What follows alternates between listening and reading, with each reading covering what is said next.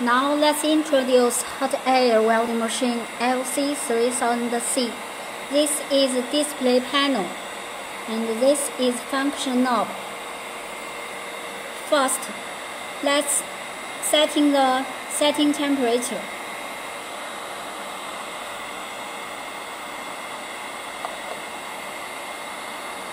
Turn right to increase the temperature. Turn left to reduce the temperature. And now let's make the temperature at 400 degrees.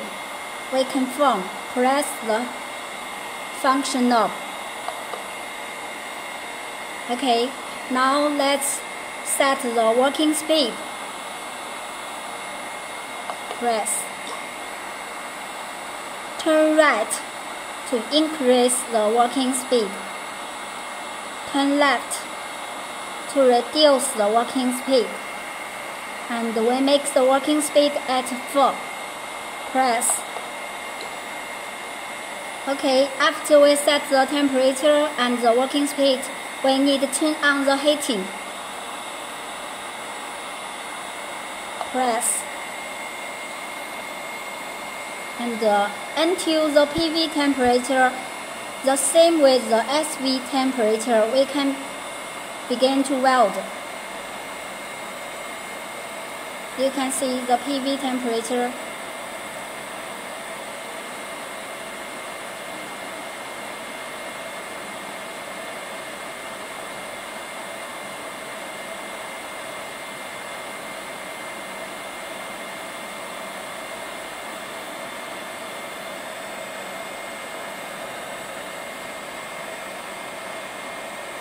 Now you can see the PV temperature is almost the same with the SV temperature, and we can begin to weld.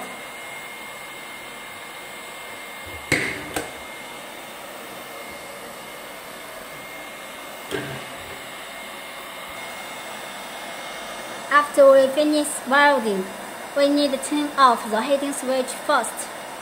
Press the knob. Off. Now the PV temperature will reduce until the PV temperature is below 50 degrees. We can turn off the power.